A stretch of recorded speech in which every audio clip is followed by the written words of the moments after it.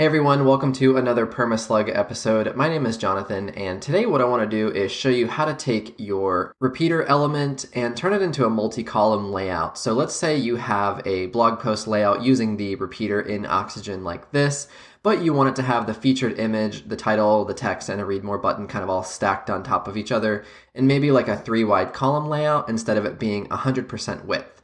That's super easy to achieve, and I'll show you exactly how to do it. So go ahead and switch over to the Oxygen editor where your repeater lives. Let me show you the structure pane here. I have the repeater with the main div here, and inside of that I have a column.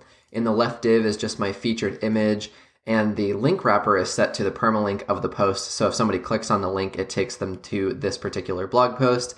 Same thing is true over here on the right side. The heading has the link wrapper, and the link data is set to permalink, just like this read more button down here, and then this text is basically just the excerpt of the post. So what we need to do is basically just choose the main repeater element above the actual div inside of it, make sure that repeater is selected, and then go to the Layout tab. In that, you can change this to stack horizontally, and obviously that looks really rough at the moment because we haven't defined a width. So we're going to go to Allow Multi-Line. I want everything to be vertically aligned, and then I want the horizontal item alignment to be space around. And then what we can do is go to the div inside of the repeater, and we can set this div's width to something like 32%, so there's a little bit of space surrounding it if you wanted to add like a border or box shadow. But obviously this layout looks really broken because of the fact that it's not stacking properly. So we need to basically eliminate the columns element, and an easy way to do that is to just more or less pull the content out of the div. So I'm going to collapse these items over here in my structure pane, and then I'm just going to basically pull these items out of the column inside of the div. And this is going to take a little bit of refreshing here on the main screen and a little bit of reorganization in a second. But then we can just effectively delete this columns element. And now, although this stuff isn't quite organized properly, the idea is pretty much there. So I'm going to put this heading element underneath the image. And then you might not want the excerpt in this particular layout just because it's a lot of content. But let's go ahead and just take it and pop it above our read more. I think I want everything in this div to be left aligned. And this heading looks like it's centered for some reason. So we'll go to text align left. And then we probably want to click on this image element and maybe actually choose the link wrapper that's containing it, and then add some margin beneath that. So 40 is probably too much. Let's go like 25 pixels. This heading element I think has 40 pixels of margin. Oh no, it's 25 as well, so perfect. So there's 25 pixels of margin on the image, the heading, and then the text element as well. And then in this actual main div here, I want to add some padding. So let's go like 15 pixels all the way around. And then let's add some box shadow here. So let's go to Effects, Box Shadow. I'm going to set the color to black and then change the opacity to like 15%. Let's do shadow horizontal offset of 0, vertical of 10, shadow blur of 20, and then shadow spread of 0. And then that starts to look like a pretty nice layout. Another thing that you could do if you want your image to stretch to the edges of this container is basically wrap all of this stuff in a div and add padding to that, so then you're not forcing the image to be off of the edges of this container here. So what I'm going to do is click on this link wrapper, which has my heading, click the little hamburger and choose Wrap with Div, and then I'm going to pop this stuff inside of it, that is not what I meant to do with this text here. I'm going to pull this back out of that link wrapper, minimize that, and then take this text link and pop it inside.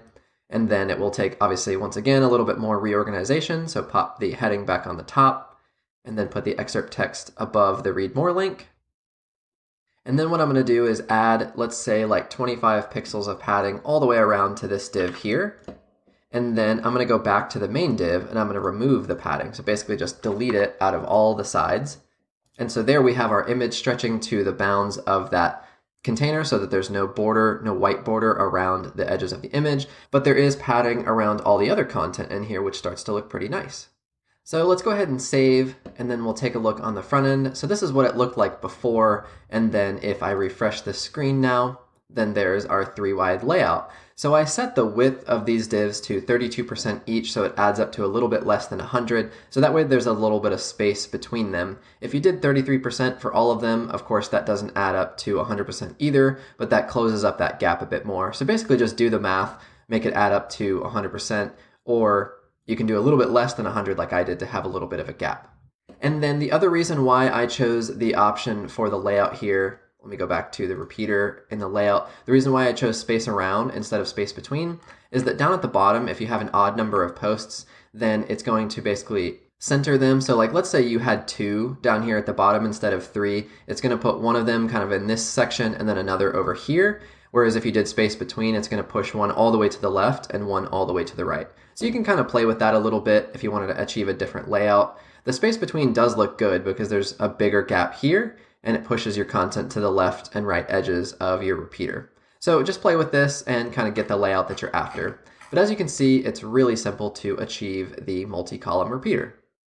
Another quick little tip I'll share with you is if you want your columns here to be stacked so that they match in terms of height, all you have to do is basically change the vertical item alignment of your main repeater element here to just stretch. And there you go. You can see that now it basically pushes the column to match the heights, even though the content in the middle doesn't quite line up. So that comes down to a personal preference thing, and really that's going to be dictated by things like how long is your heading, how long is your excerpt text. So that's something that you would have to play with, but all you got to do is basically just make that change, and you can see how it kind of affects the height of those columns.